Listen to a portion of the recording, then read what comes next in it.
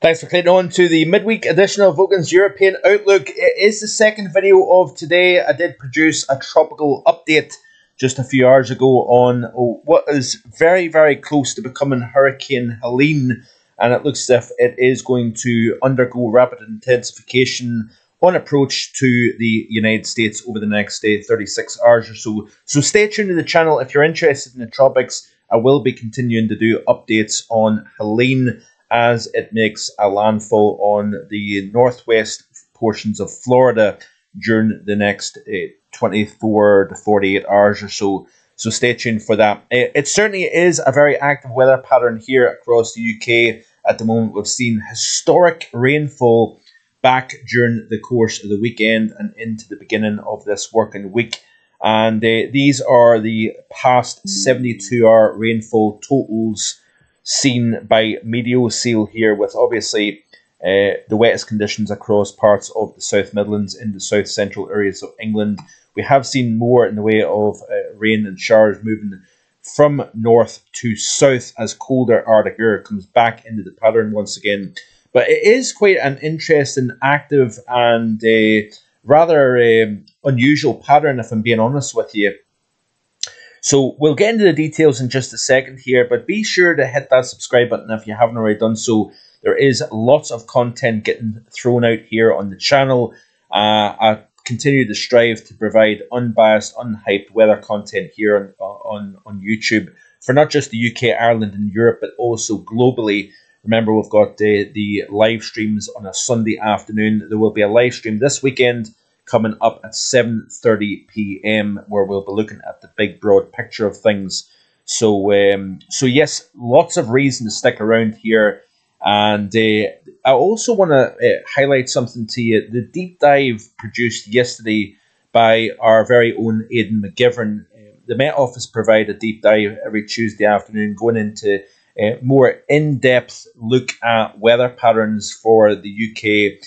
And Aidan specifically spoke about the historic rainfall back during the course of the weekend, and also some of the dynamics that go into severe thunderstorms, wind shear, supercell thunderstorms, and how the pattern evolved back during the course of the weekend. So I'm going to try my best to remember to leave a link in the description below today's video. If you haven't already done so, be sure to watch that video. Aidan provides an excellent overview and explanation as to how the weather pattern evolved and became so extreme over the UK. We had tornadoes, we had exceptional lightning strikes, we've seen, 100, 150 millimeters of rain falling within the space of 48 to 72 hours. We've seen record 24-hour rainfall totals in parts of Bedfordshire, Oxfordshire. And I would encourage you to check out Aidan's deep dive from yesterday afternoon. So, like I say, I'll leave a link in the description below. We have Arctic air sinking south. We've got a very active jet stream also to speak about. And the fact that we've got an active storm track forced to the south, strong block over Greenland and over the North Atlantic. We've got a deep Arctic oscillation and North Atlantic oscillation negative. I'm going to be speaking either tomorrow, if not on Friday, about the polar vortex. The fact that it's near record-breaking weak levels at the moment here, the reasons possibly why we have got such unusual stratospheric warmth extending back during the course of the summer, and also as we progress through this autumn season, we're seeing unusual things taking place within the stratosphere. And I'm going to be looking at that in a bit of detail. We're going to look a little bit more as to what is the Arctic oscillation, North Atlantic oscillation, how it plays a significant role in our weather, especially as we move towards the winter season. So that is going to get looked at over the next couple of days here on the channel. So stay tuned and hit that subscribe button. So anyway, we have got a pattern at the moment that is highly amplified. We've got a big stone within the river that is the atmosphere above our heads at the moment here, forcing colder south, but also due to the increase in temperature gradient between north and south, we've got a very powerful jet stream at the moment actually ripping across the Atlantic. And this is the reason why we've got such an active pattern across the UK. Unusually cold air for mid to late September standards moving south. We've got very, unsettled, deep areas of low pressure moving in off the Atlantic. And we're going to look a little bit more in detail in terms of what is going on with our pattern at the moment here. You notice here that we've got quite a wavy jet, but we've also got a very far south jet stream. This is looking over the northern hemisphere at the moment. And we've got one low after another. You know the script. If you live, especially in southern and central areas of the British Isles, we've got another system moving in off the Atlantic. But notice the jet core now. Unfortunately, it's tilted to the left somewhat here. This is North America. We've got this active storm pattern, storm track moving out of the Bering Sea, Alaska, into the northwestern half of North America. That's forcing the jet to then get forced north over western North America, then downstream it is getting forced south into the eastern side of North America. But in turn, this ripple effect, this Rossby wave train that is MJO enhanced, we've got a strong amplified Mann-Julian oscillation in phase 7 and 8 at the moment here. And what that's doing is creating this buckling of the jet and then forcing the Arctic oscillation and North Atlantic oscillation to go negative. In turn, that is then forcing colder air into the mid-latitude pattern, but with a lot of residual warmth within the mid-latitudes. When you're forcing cold air south, you're then increasing the dynamics for a stronger jet, deep areas of low pressure, and also bigger rainfall events. And that has been the case. And you can see here we've got a very powerful jet crossing the Atlantic at the moment here, and then moving into the southern half of the UK. This is an incubation region for cyclogenesis, low pressure development here, especially when these lows move from the south side to the north side of the jet. It then forces the air to pile up, bundle, and deepen. And that is exactly what we've got. But with this big block over Greenland here, if we look at the chart here, you can see this bright red colour here, even a little purple, showing the big block in the upper levels of the atmosphere. That is forcing the Arctic air to descend out of the pole and into the western half of Europe here. And with that storm track, quite active, we've got a lot of warm air between the Azores and the Canary Islands up towards Iberia. When you force that cold air to then move south into this region of warmer air, you're then strengthening the strength of the jet stream, and in turn, the low pressure develops in response to that. But it's a very, very blocky situation. This is an unusual block now. Blocky patterns are quite often the case during spring season and also during the autumn season. But this is an unusually strong area of high pressure over the northwest Atlantic up into Greenland here, allowing this continuation of colder air from the north here. So obviously we've seen exceptional rainfall, and I want to quickly touch on this. This is actually off the MetWatch Twitter feed here, and this is a tweet here by Robert saying that confirmed wettest day in the Oxfordshire area on record. So this is the wettest day on record for Oxford since 1827. Yesterday, midnight to midnight, total at Osney Loch was 100 millimeters of rain. We've also got a few other spots here. Ignoring the small difference in location, can be 100% sure. Woburn, if we go back to the video freeze frame from Aden, you can see here that Woburn, over a period extended back between the 21st and the 23rd of September, so this is a 72-hour period, Woburn in Bedfordshire recorded 147.4 millimeters of rain. The September monthly mean is 55.3 millimeters of rain, so nearly 3 months worth of rain fallen within a 3-day window. So the percentage of normal in 3 days is 267% of average. And then several other locations recording well over 100 to 120 millimeters of rain within a 7-day period.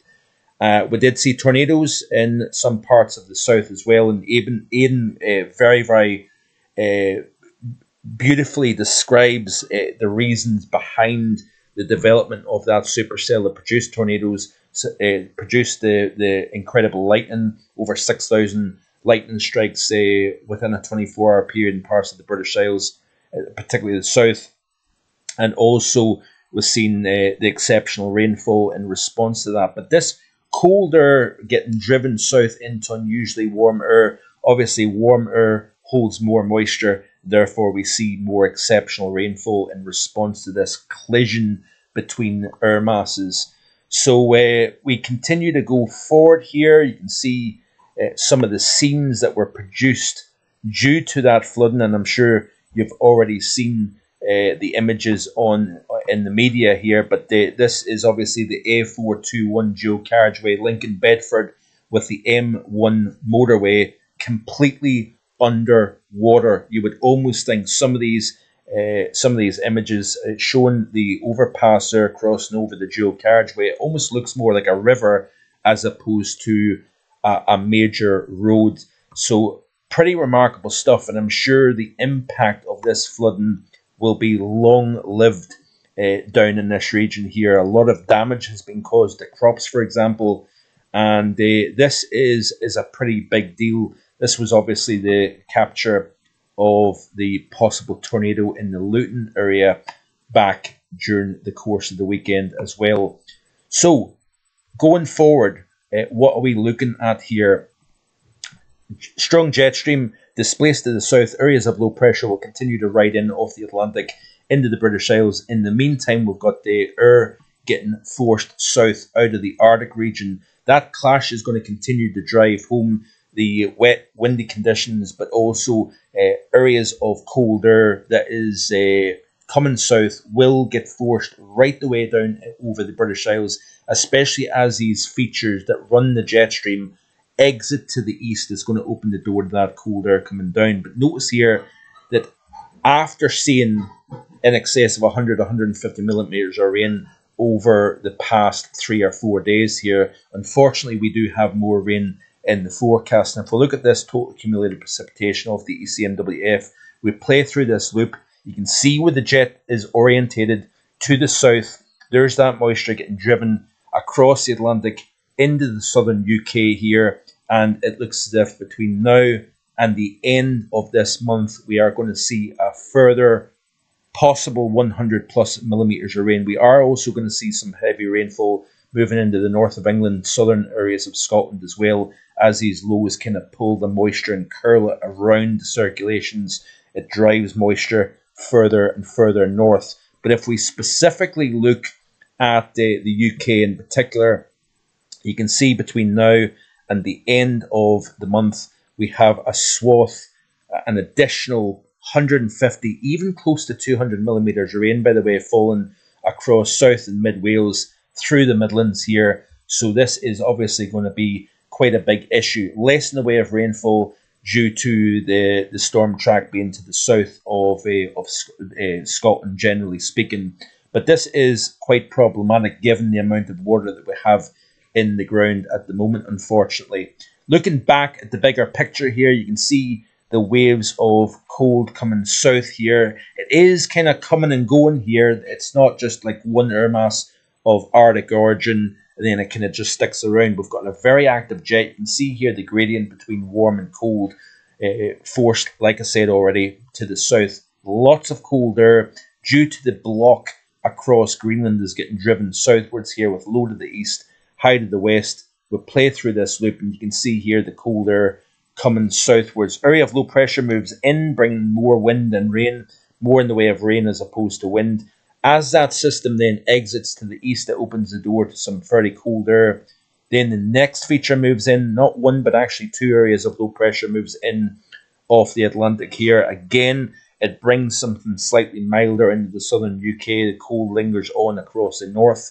We get the same old story that then exits to the east, and then we've got the next wave of cold air coming south. This is off the ECMWF model, and it's a similar kind of scenario as we progress through the course of next week and through the first week of October here. It looks as if we've got this kind of same scenario unfolding, and you can see it quite clearly here in the GFS model here. This is the upcoming 5-day period. Big block, North Atlantic, Greenland, up into the Arctic region. The trough descending from the Norwegian Sea down the western side of the British Isles here. Active jet here to the south means that we've got systems coming in across northern France and the southern UK throughout the next 5 to 7 days. Even moving into the 6 to 10 day, you can see that that block remains in place. And this is something that I'm going to highlight to you as well. The lingering effects of the weak vortex, the MJO being in phase 7 and 8 in a fairly amplified way, and the pattern may linger through at least the first half of October. Even as we skip out to the 11 to 15 day, you can see that the block remains in place. So therefore, it doesn't look as if we're going to see any significant change as we progress through the first half of October. Even looking at the CFS V2 model, this is week 1, powerful block and high, deep trough extending into the western side of Europe here with the storm track along that boundary between the Azores high and the trough to the north. Even into week 2, you can see the CFS V2 very much the same as the GFS ensemble.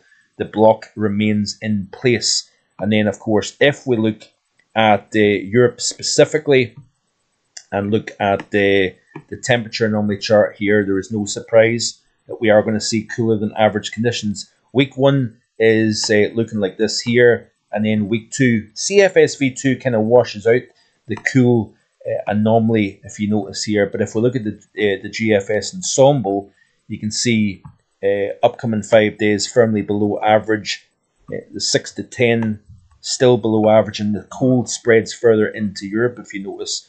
And then the 11 to 15 day, you can see here that it lingers with the cold all the way out 5th of October through the 10th of October here. So that negative NO signal looks to linger on into the month of October. What influence does that have later down the road remains to be seen. But nonetheless, September is going to average out close to average in terms of temperature, but it's also going to potentially be slightly below average in terms of temperature as well. And looking at the first half of October showing up fairly cold, it certainly is turning out to be quite an interesting autumn thus far, given the fact that we've just came off the back of the coolest summer for the UK since 2015. So yeah, very interesting times to come. Unfortunately, there is a lot more rain to come, especially in areas that have seen the wettest conditions over the last 5 or so days or so. So stay tuned and keep it right here on my YouTube channel. Like and subscribe. Check out the Tropical Outlook that was released a couple of hours ago as well, if you're interested. And we'll be looking at the polar vortex, Arctic oscillation, etc., etc. in the next day or so as well. Enjoy the rest of your Wednesday. Bye for now.